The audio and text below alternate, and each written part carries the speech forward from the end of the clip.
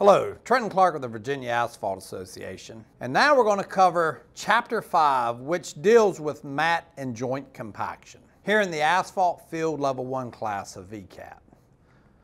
So as we talk through this module, as we talk about mat and joint compaction, what are some of the things that we're trying to get across to help you understand? One, what is the importance of compaction? Why does it matter that we get proper mat compaction and we get the density that's required on these mixes? Need to recognize those influences that are outside the operator's control as well as what's in their control. So what can they do to adjust to make sure they get compaction? So we're going to go through that whole process. We're going to learn about what influences roller pattern, roller speed. We're going to learn about the best practices as we go through rolling against a confined joint for the longitudinal joint, and how to create a smooth, compact, transverse joint. So we're going to go through all these different learning objectives. So let's talk about compaction importance. You're going to hear this over and over, but why do we need to make sure we get proper compaction? Well, there's two goals. One, it helps develop the stability, the rut resistance of the mix, to make sure it doesn't deform so we don't end up with things like ruts that lead to hydroplaning. But it also is done to create smaller air voids to the point that we don't have them being interconnected where water and air can go through the mix. And when water and air go through the mix, it leads to oxidation, means that binder gets hard and it cracks, and it also will lead to stripping. Water's trapped in there. It may remove the asphalt from the rock, as well as we get into some freeze-thaw cycles. Again, when water freezes, it expands. Compaction is the final stage of the paving operation. So when you start at the very beginning, coming from the plant, as we go through the tacking, the milling, paving, compaction is the last chance that we have to make a long-lasting, durable surface. So we're going to go through that on why it's important to make sure we get that long-lasting pavement for the taxpayer. So as we go through this, one thing you got to keep in mind, again, this is the last stage, getting uniform pavement, making sure it's properly tacked, making sure we've got enough compaction, impacts so many things. Adequate compaction increases the fatigue life. How's that? Because once you get it compacted, you keep those air voids out, that binder doesn't oxidize, it doesn't age as quickly, therefore it has more resiliency, it has more life in the binder, so it's not as prone to crack as quickly. So it's got longer fatigue life. It decreases rutting because we've got those rocks in that mix locked together, so there's nowhere else for them to go. They're compacted into that spot. Reduces that oxidation. If air can't get in, then it can't age the binder. If the binder doesn't age, it doesn't crack nearly as quickly. Moisture damage. We want to keep not only the air out, we want to keep the water out. So if we do that and get the compaction, longer life. Strength, stability, decreases our low temperature cracking. All these are the reasons why we spend so much time stressing the importance of making sure we get compaction, making sure we get the density on that pavement. And we got to make sure that we're able to get it. The air void content, so we talk about density, we talk about air voids. At the end of the day, they're related to one another. If we say it has 95% compaction, it's got 5% air voids. 92% compaction, it's got 8% air voids. What studies have shown over time, and they vary depending on the types of mixes and the scenarios, basically every time your air void content increases to the point that they all become interconnected, you lose life. For most of our surface mixes, we have a target. Now it is 92.5 across all of our dense graded mixes. And at 92.5 and higher, those air voids aren't interconnected. But as soon as you get down to 91.5, 89.5, every time we step down, that opens them up, more air and water can get in, and we decrease the life of that mix. A study that was done many years ago in Washington State said for every 1% increase in air voids, it's a 10% decrease in life of that mix. So that's why it is so important. What are those factors that affect compaction? Well, there's environmental factors, there's mixed properties factors, there's construction practice factors. All of these things weigh in. So what's under the control of the operator? What's not under the control of the operator? The operator can't control the environment. So whether it's a hot summer day or a cool fall evening, it is what it is. They can't impact wind speed. Is it a still day or is there a lot of breeze? How much sunshine? Are we paving at day or are we paving at night? All those things impact how compaction is achieved. The operator can't control it, so the rolling has to take that into account. They don't impact the mix. So the mix that's coming out there is one that's been designed, one that's been approved. But if you're using a stiff binder, a polymer modified binder, or a neat binder, like a 64S22, they compact differently. The aggregate shapes are different. Again, the roller operator doesn't control that. What do they control? What does the crew have? Size of rollers, speed of rollers, number of rollers, number of passes. It's under the operator's control. Production, are we keeping it smooth? Or are we getting trucks at a timely manner that the whole operation's never stopping? How about the site conditions? Is that under their control? Sometimes. But, you know, if you've got a very weak pavement, that changes. Proper lift thickness. If we need 2 inches, what are we paving? So is that thickness the same? Not something the roller operator is controlling, but that paving crew's controlling. So there's a lot of different things that go into getting compaction. So it's not just as easy as sitting on a roller and going back and forth. A lot of different factors come into play. So what type of rollers do we have? We have static steel wheel rollers, typically 3 drums, no vibration. We have pneumatic or rubber tire rollers. We'll have static or vibratory drum rollers, so we'll show you pictures of that. That's one of the most common ones we have here in the state. And then there are some combinations where you have rubber tire on one side and a steel wheel on the other. So let's talk about that static steel wheel. Typically you will see these either as a 2 or a 3 drum. Static just means we're not vibrating. So we have a vibratory setting on the rollers. If we're rolling it in static mode, the vibratory is turned off. So that can be a 2 wheel, as you can see in the picture, or you can have a big drum in the front and 2 smaller drums in the back and vice versa. Again, they're not vibrating. So all the compaction is coming from the weight and the size of the roller spread out over that contact area between the drum and the pavement itself. So we have the static. We have a pneumatic or a rubber tire. So as you can see in this picture, you can see we have tires and we adjust the tire pressures to get the compaction. We see this more in other states, but we do see these in some projects here in Virginia. Typically they're used in the intermediate. So we have a breakdown, which is your first set of rollers, and then you have your intermediate and finish. This is usually done right after that initial breakdown.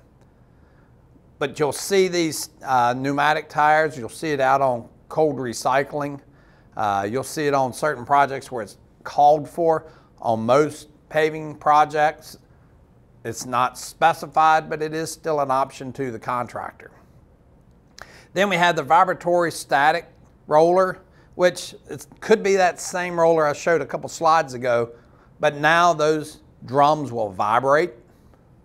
We also have oscillating rollers, so it looks just like the one on the screen, but the way that those drums, it's not a vertical up and down vibration, it's at an angle to knead those mixes together.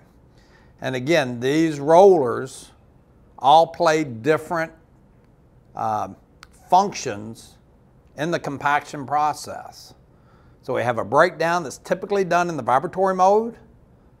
We can have intermediate, which could be either a double drum like you see on the slide, or a pneumatic that again can be run maybe in partially the vibratory and then static, and then we have a finish roller that's always done in the static mode. That finish roller is getting that final compaction, but it's also getting rid of the roller marks. So as we compact the mat, so the paver goes by, the paver screed gives us the most compaction. Depending on the type of screed, you can get mid to upper 80s of your percent compaction. So the rollers are getting the rest of the compaction, again, to get you up to 92.5% or higher. We're trying to do this when we can get the rollers behind the screed to take advantage of the temperature.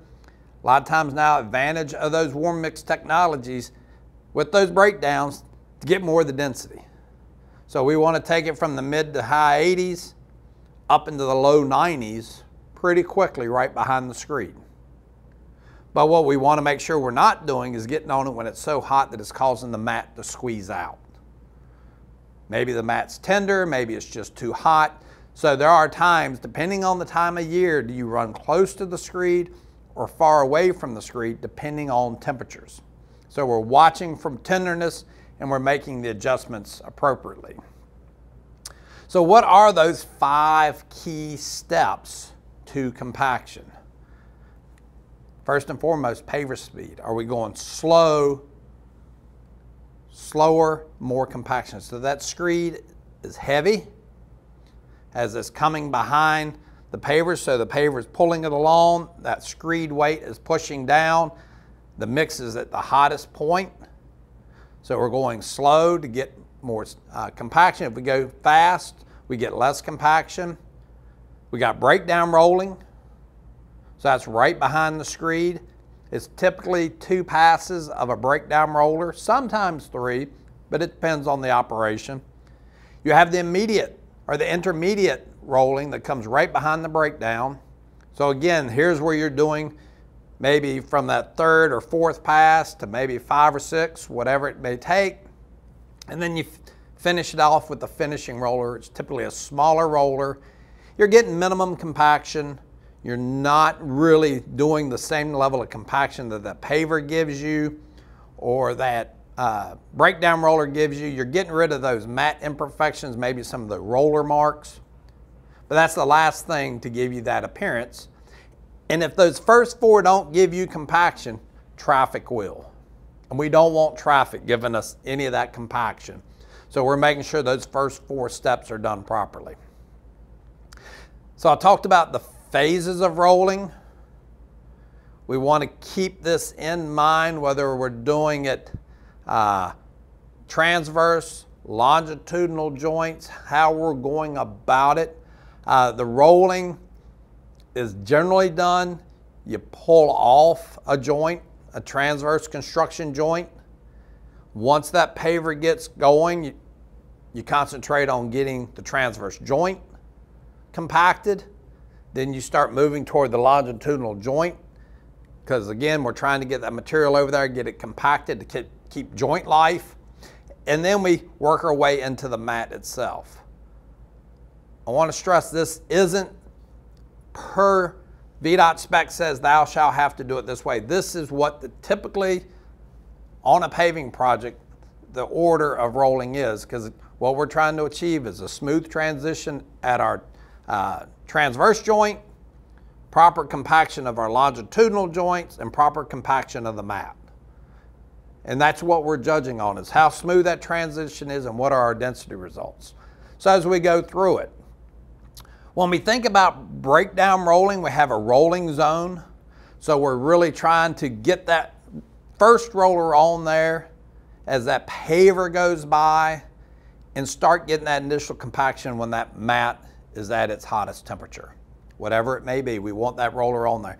Typically, we're not running right up to the back of that paver. So as you can see in this diagram, there's about a 50-foot buffer. That distance will vary depending on your outside temperature, what you're paving on temperature.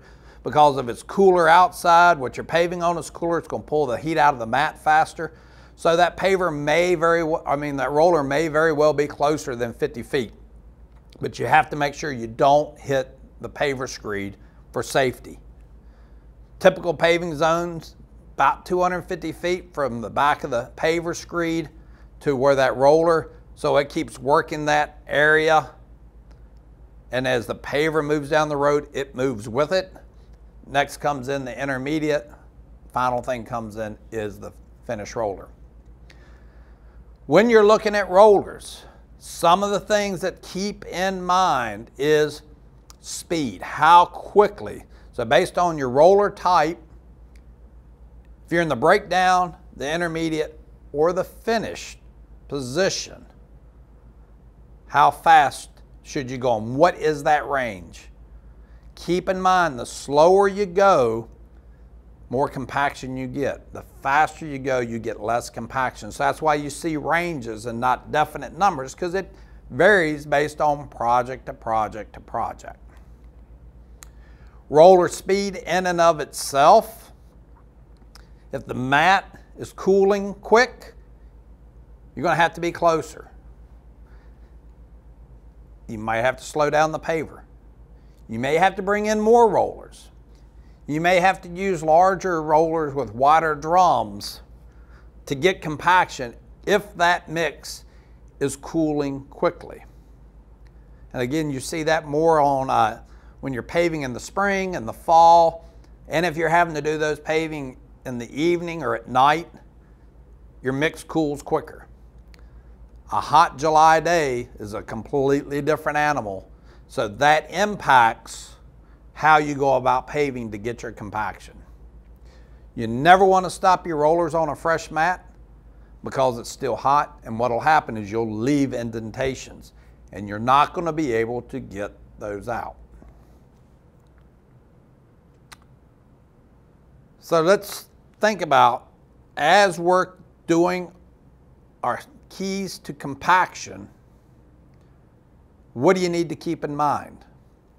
Hotter the better for getting initial density. If that mat is not tender, getting on it soon to get the compression to push the air voids out is very important.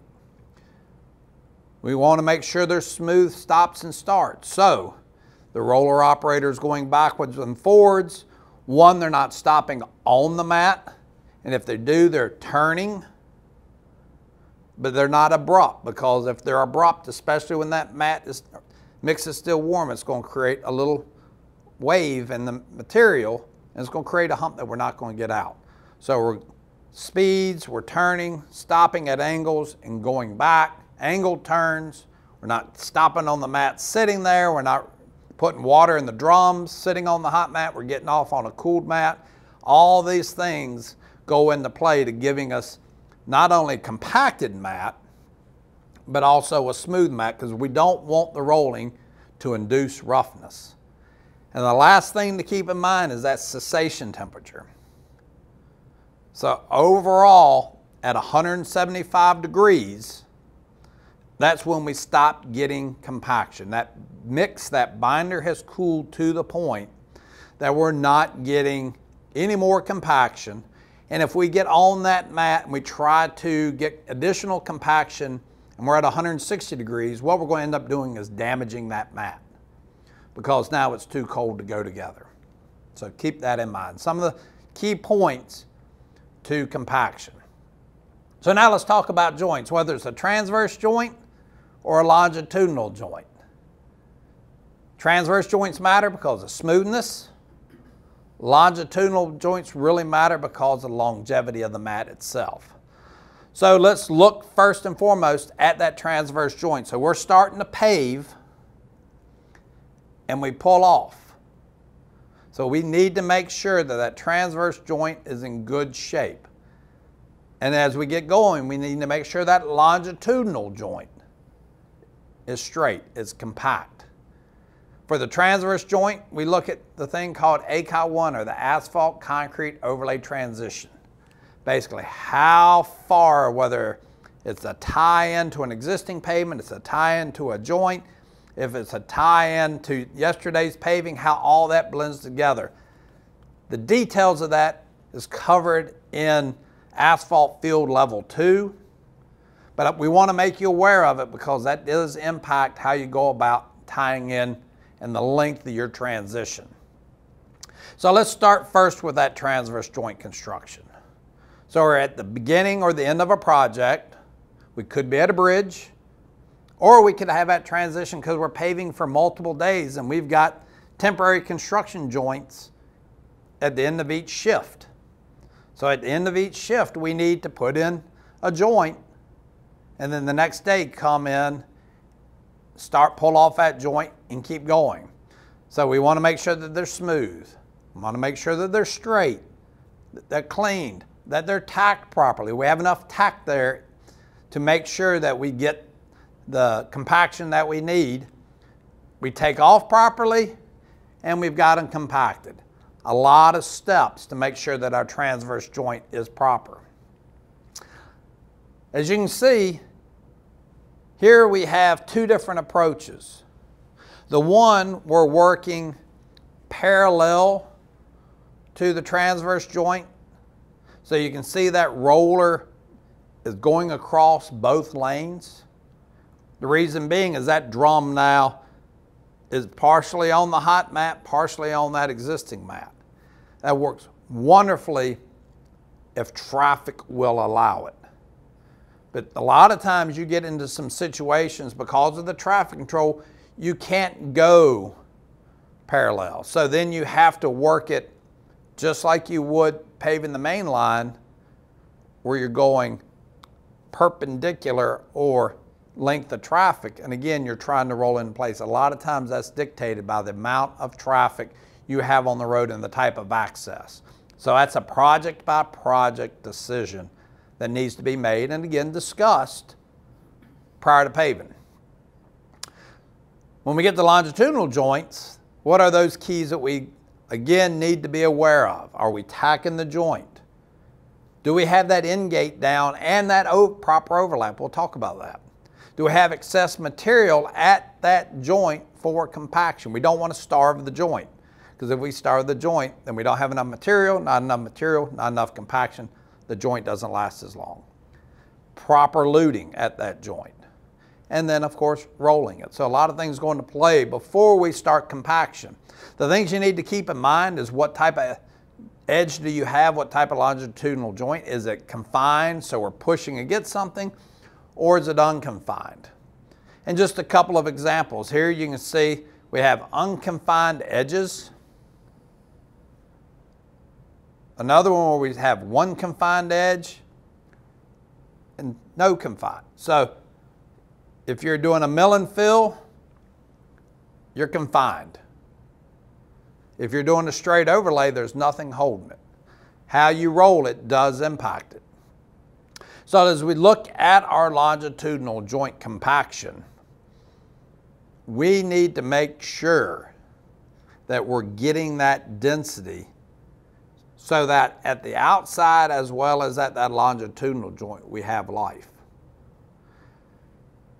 By specs, we don't say how it is to be done. What we do say is you roll toward a confined edge.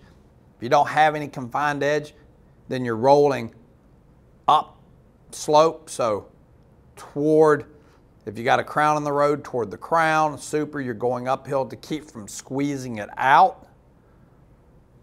But we do have best practices. We do have best practices as far as how far to stay off that first pass of the longitudinal joint. About 6 inches, you create a hump of material and then you squeeze the next one back into place.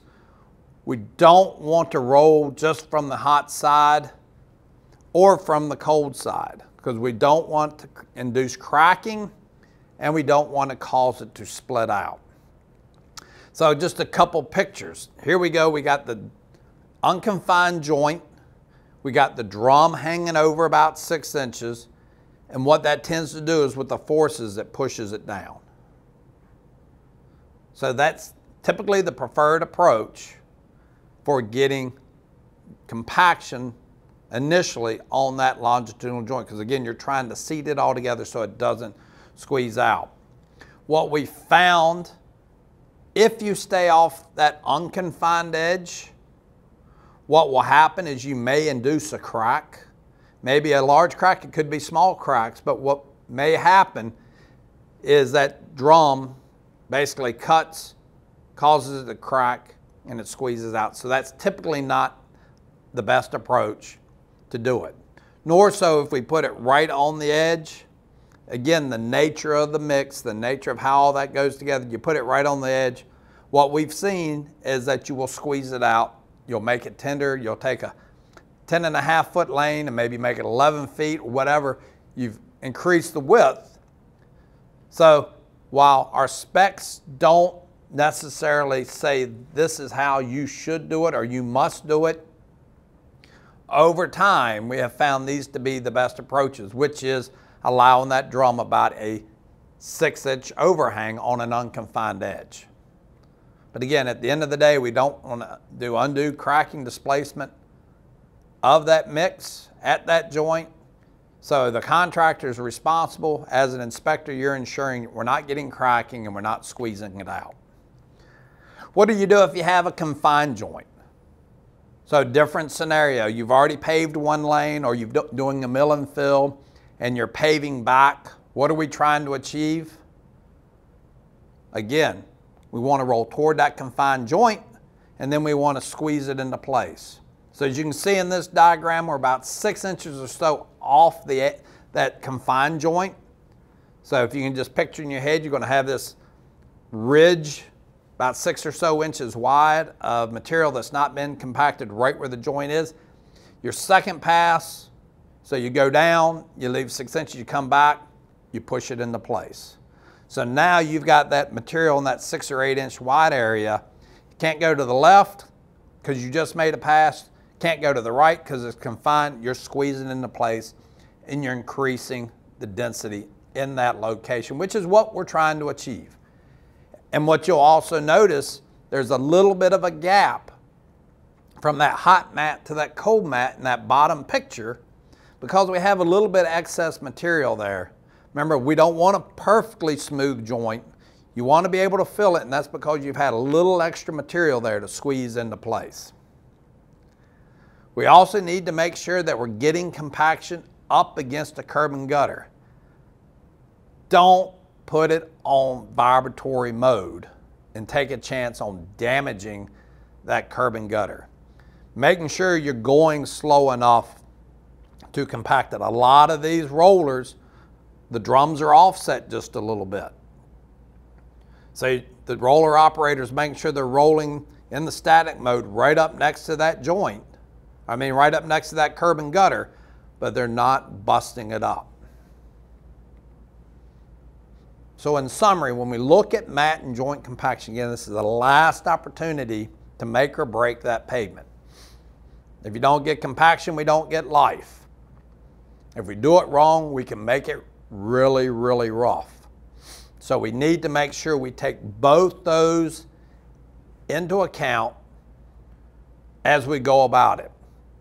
Compaction determines long-term performance for the mix and the placement of that pavement has to go into place. A poorly compacted longitudinal joint allows water in it.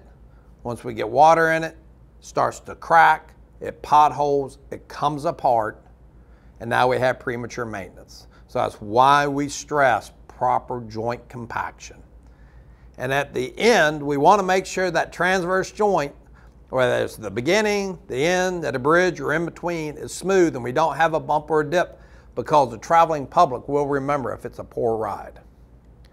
So with those things, we've covered all the basics of longitudinal joint compaction, transverse joint compaction, mat compaction.